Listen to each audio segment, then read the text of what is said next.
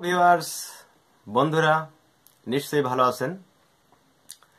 আজ আপনাদের সামনে নিয়ে আসলাম মোবাইলের ব্যাটারি, পুরাতন ব্যাটারি। প্রশ্নই আসতে পারে, পুরাতন ব্যাটারি আবার নতুন করে সামনে নিয়ে আসার দরকার ছিল কি? আসলে দরকার আছে। দরকারটি হচ্ছে আমরা নতুন ব্যাটারি পুরাতন হওয়ার আগেই বাদ দিয়ে থাকি। সেটি হচ্ছে কিরকম? আসলে আমরা যে এখন ব্যাটারিগুলো বাদ দিই সেটি হচ্ছে আমরা এত পরিমাণে ইন্টারনেট ইউজ করি যে আমাদের বেশিরভাগ ব্যাটারিগুলো আমরা এই ইন্টারনেটের কারণে আমাদের ব্যাটারিগুলো নষ্ট হয়ে যাচ্ছে। কাজেই আমরা এই ব্যাটারিগুলো, পুরাতন যে ব্যাটারিগুলো আমরা বাতিল করে বাড়িতে ফেলে রাখছি, সেই ব্যাটারিগুলোই যাতে আবার আমরা তুলে রাখতে পারি সে ধরনের একটি টিপস আপনাদের সামনে নিয়ে এসেছি। সেটি হচ্ছে কিরকম? দেখা যাচ্ছে যে আমরা পাওয়ার ব্যাংকার বলেন, কনভার্টার বলেন, আমরা যেখানে আপনাদের ইলেকট্রিসিটির সমস্যা থাকে, আমরা যদি বাড়তি একটি সুবিধে যদি আমরা করতে পারি ওই সেই পুরাতন ব্যাটারিটা দিয়ে, আসলে যদি এটা পুরাতন একেবারেই বাতিলই হয়ে যায় তাহলে আমরা বিভিন্ন রকম লাইট তৈরি করি, এটা সেটা করি, তাহলে একেবারে যখন বাতিলই হয়ে গেছে তাহলে সেটি আমরা আবার ব্যবহার করি কি করে? আসলে সেটিকে বিভিন্নভাবে ব্যবহার করা যায়, অনেকে হয়তো সেটি জানেন না। তা আমরা আসলে এই ব্যাটারিটিকে আমরা এটি বাড়তি সুবিধা আপনাদেরকে দিতে চাই এবং আপনারা নিজেরা যাতে করতে পারেন সেই জন্য আমরা আপনাদের সামনে এই জিনিসটিকে নিয়ে এসেছি। আপনারা অবশ্যই এই জিনিসটি পারবেন।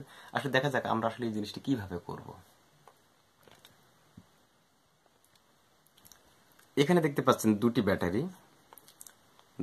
এই জন্য ব্যাটারির সাইজ একটু ছোট এবং এই ব্যাটারি যদি আপনার বড় মাপের যে ব্যাটারিগুলো আমরা নেট ইউজ করে থাকি আর সেই ব্যাটারি বড়গুলো হলে একটা হলেই যথেষ্ট, কিন্তু এখন আমি এখানে দুটি ব্যাটারি অ্যাডজাস্ট করেছি।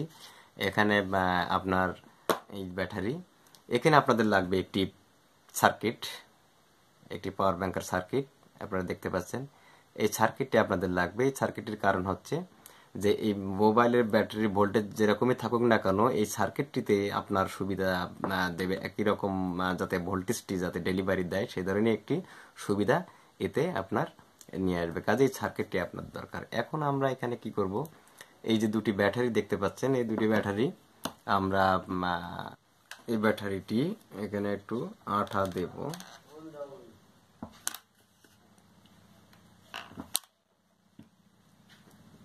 এটা দিয়ে একটি ব্যাটারি আর একটি ব্যাটারির সাথে আমরা লাগিয়ে দিচ্ছি। এই যে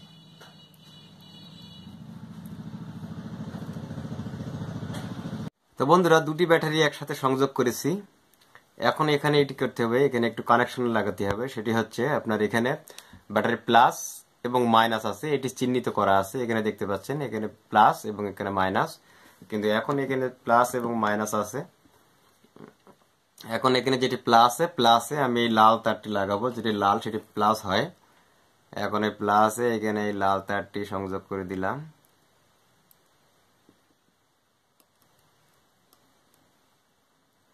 লাল তারটি প্লাসে সংযোগ করলাম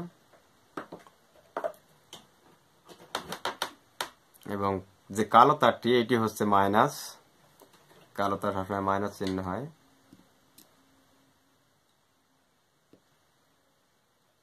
এখানে মাইনাস, তাহলে এখন প্লাস এবং মাইনাস এই দুটি তার দুটিতে সংযোগ করেছি, লাল তার প্লাস এবং কালো তার মাইনাস। এখন যেটি করতে হবে, এখন এই সার্কিটটি এই ব্যাটারির উপরেই বসাতে হবে। এই ব্যাটারির উপরেই বসালাম, বসিয়ে এখানে কালো যে তারটি এখানে দেখতে পাচ্ছেন, এখানে ব্যাটারির এখানে একটি চিহ্নিত করা আছে, সেটি হচ্ছে যে এটি হচ্ছে প্লাস, এটি হচ্ছে প্লাস চিহ্ন এবং এটি হচ্ছে মাইনাস চিহ্ন। এই দুটি চিহ্নই এখানে আছে, এই দুটি সংযোগই এখানে লাগাতে হবে। এখানে সেটি হচ্ছে এই যে প্লাসে এই প্লাস লাগালাম এবং কালো এই মাইনাসে লাগালাম। এখন আমার সংযোগটি হয়ে গেল। এখন বিষয়টা হচ্ছে এখানে এটি আপনারা বাজারে খুব অল্প মূল্যেই পাবেন এই সার্কিটটি। এটি পাওয়ার ব্যাংক বা কনভার্টার সার্কিট বললেই দিবে।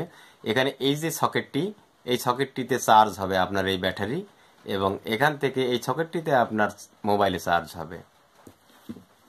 এখন এটি কি করবো, এখন এখানে আমরা এখানে এটা আঠা দিয়ে লাগিয়ে দেব। এখানে সার্কিটের তলে একটু আঠা দিচ্ছি।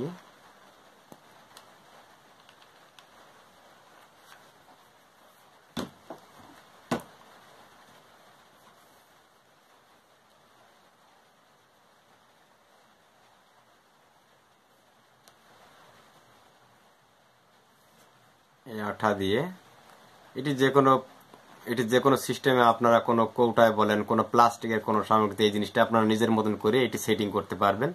সেটিং করলে এটি বক্স বন্দি করতে পারবেন। এটি সিম্পলি আমি দেখাচ্ছি।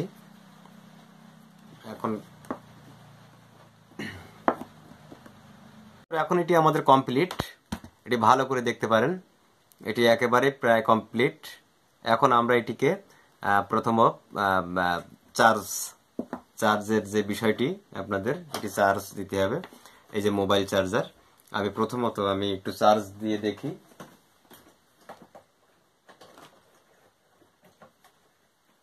এটিকে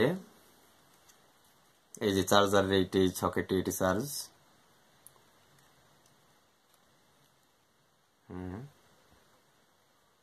এটি এখন চার্জ হচ্ছে। এই যে সিগন্যাল আসছে, এটি এখন চার্জ হচ্ছে। এখন এটি চার্জ শেষ, এটি চার্জ হচ্ছে। এটি খুলে ফেললাম। এখন আমরা যেটি আমাদের মোবাইল এখন চার্জ দিতে হবে। এখন মোবাইল যখন চার্জ দিতে হবে তখন এই যে এই ঘাটটি দিয়ে আমাদের মোবাইলে এটি ডেলিভারি হবে। এই যে এখানে দিলাম। এখন এই যে একটি মোবাইল,